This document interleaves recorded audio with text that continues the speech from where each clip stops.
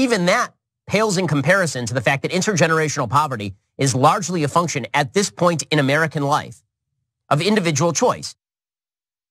There's Ben Shapiro regurgitating the same pick yourself up by the bootstraps argument that we've been hearing from the conservative party.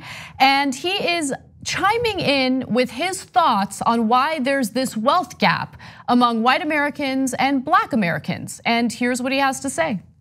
The entire debacle is simply designed to suggest that anyone who seriously asks questions that are very serious about how exactly you would do something like this, that those people are inherently racist. And that if you suggest that the disparities between black and white wealth in America are not wholly due to the legacy of slavery, which they are not. Okay, they are not. They're in part due to the legacy of Jim Crow. They're in part due to the legacy of slavery. Jim Crow more than slavery simply is a time factor because Jim Crow is a lot more recent. People who are still alive experienced Jim Crow, many of them. But even that pales in comparison to the fact that intergenerational poverty is largely a function at this point in American life of individual choice. 17, 18-year-old people who are making poor decisions to impregnate women and then leave or commit crimes. How that is a legacy of Jim Crow or slavery as opposed to today, people born in the year 2000 and beyond, people committing crimes. How that is supposed to be recompensed by a Jewish immigrant who arrived in 1910. How you even work this is how do you justify something like that? So he's specifically referring to this debate that's occurring in regard to reparations for descendants of slaves. And what I always find so interesting about Shapiro, but particularly Shapiro's supporters, is that they constantly talk about how, no, he's a common sense guy. I mean, he's fact-based, he's evidence-based, but he just accused, the vast majority of black people in America of impregnating women and then leaving, right? Of being druggies, of not taking personal responsibility. I mean, did he provide any statistics, any evidence of that? Or did he just merely talk about his feelings? Because there were a lot of feelings there, but there certainly wasn't any evidence. So I like evidence and I want to break it down. So let me give you just a little bit and then Jake, I want you to jump in. So first, let's go to graphic 39. The racial wealth gap exists even among blacks who are highly educated and come from two-parent homes. Black families with graduate or professional degrees have $200,000 less in wealth than similarly educated whites. Black or Latino college graduates don't have as much wealth as white high school dropouts. Similarly, two-parent black households have less wealth than single-parent white households. These are the facts. Okay, the facts don't care about your feelings, and the facts certainly don't care about your antagonism toward the black community and what they're facing in America. Yeah, so there's a couple of issues here. Number one, on this issue of how do we get to this disparate wealth to begin with? Well, I'm glad that he at least acknowledged slavery in Jim Crow, and Jim Crow lasted all the way into the 1960s, which is fairly recent. People are still alive, as he pointed out. But it also went past Jim Crow. So there's a lot of different ways that it was done in America, and it was the government that made these choices. So for example, in 1935, when we're still in the Jim Crow era, but for the whole country, the Social Security Act excluded farm workers and domestic workers. So when it did that, unfortunately at that point, because of the hole that black folks in this country started in the first place after slavery was finally over in 1865, they then had 2/3 of them working as farm workers and domestic workers. So in that case, they did not get to accumulate wealth that all other Americans got to accumulate through Social Security. They were denied opportunities to buy houses, not just in the South, but in the North. And 2/3 of the wealth that we have in this country is in our houses.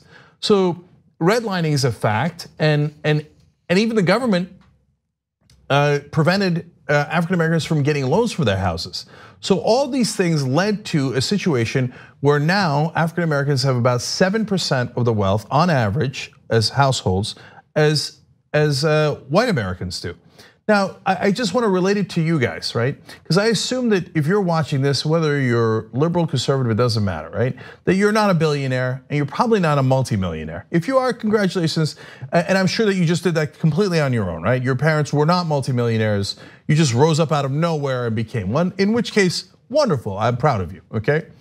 But if you're poor or middle class, Ben Shapiro just told you it's your fault. That's exactly right. And not just if you're black or Latino, if you're white. Yes. He's saying it doesn't matter where you started. It doesn't matter that your family didn't have money.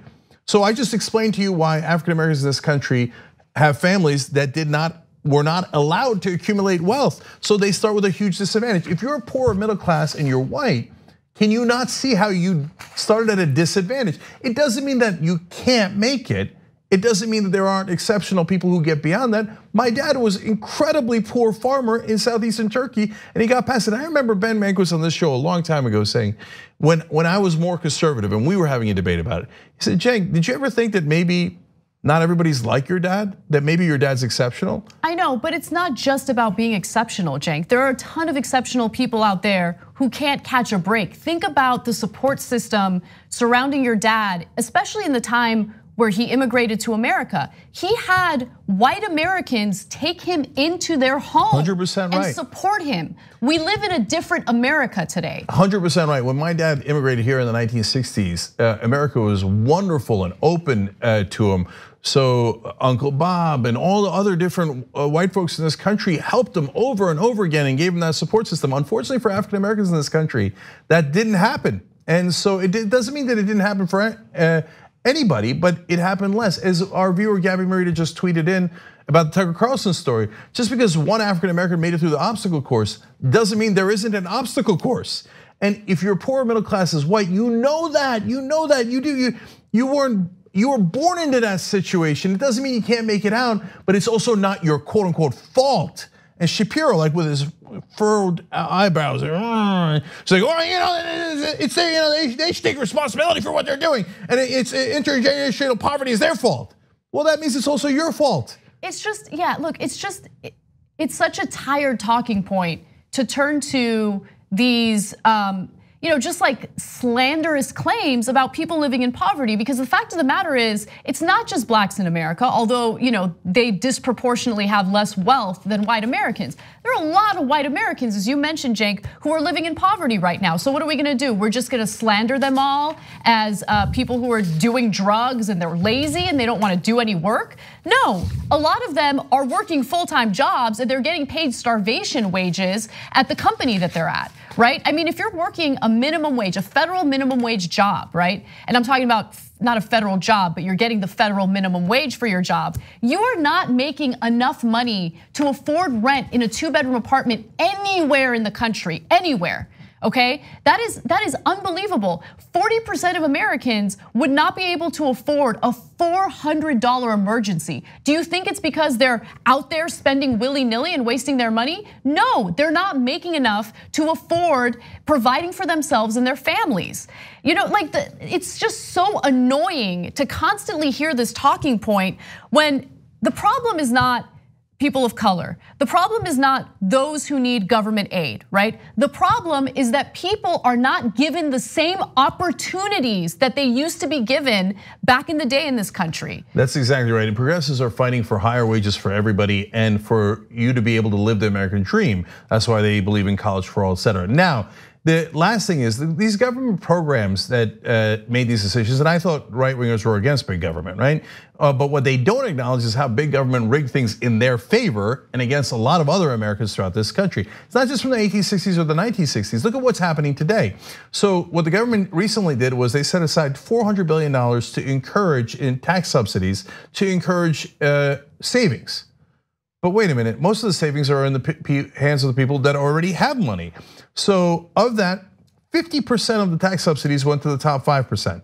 The next 15% got 46% of the benefits. The next 60% got only 4% of the benefits. The bottom 20% got zero benefits.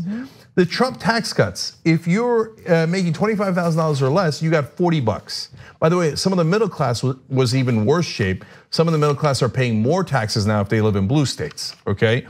But if you're in the top 0.1% and you make $3.4 million annually, the Trump tax break for you per year was $940,000.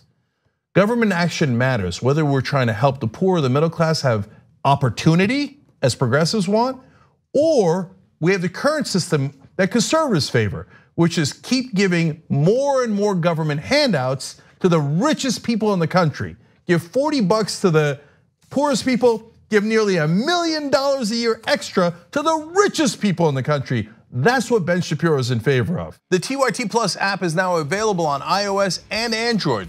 Download to get more TYT content at tyt.com/app.